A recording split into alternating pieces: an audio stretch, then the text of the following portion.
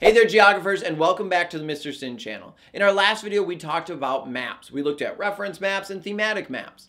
Today, we're going to be talking about geographic data. We're going to be focusing on how geographers collect data and also how they organize it. So it's no secret that people use data all the time.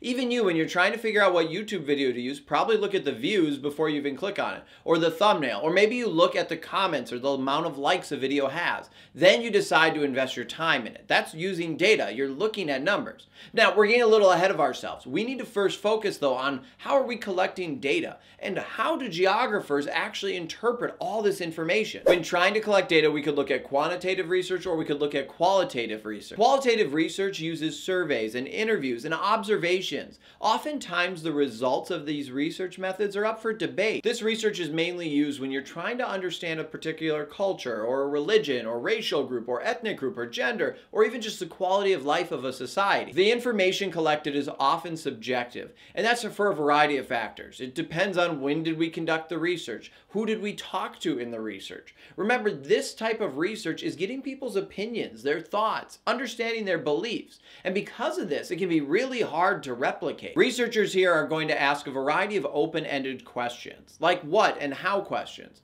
For example, how do dairy farmers feel about government regulations? Or how accepted do Muslims feel living in France? Oftentimes, researchers who are using qualitative research will find spatial information in written testimonies. They'll talk to people on the streets. They'll look at diaries, the media reports. They're going to observe just general life. They'll even analyze the cultural landscape, all to better help them understand what it's like to live in that society. Quantitative research, on the other hand, looks to definitively prove something. This type of research isn't interested in people's opinions. They're going to be using numbers and facts. This would be great if we were trying to understand the demographic breakdown of a geographic area or the economic outlook for that particular society. Here, things are definitive. It's not up for debate, and the results won't be subjective. The results are often in number form, and there's not a lot of discussion on if the numbers are right or not, because this type of research can easily be replicated. If I didn't think that you did the study correctly, I could just replicate what you did in the same scenario,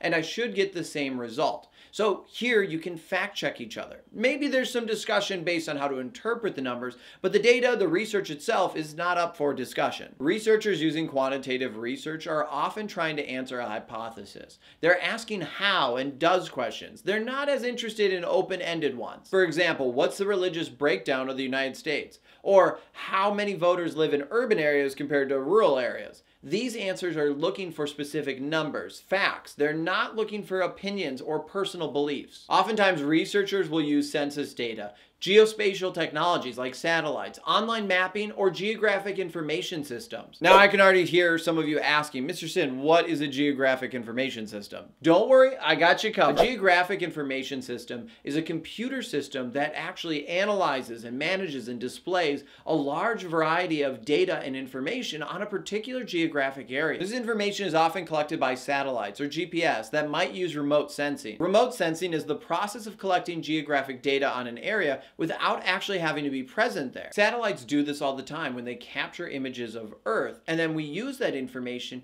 to create multi-layer maps. This allows us to analyze all of the complex data that the satellite has recorded.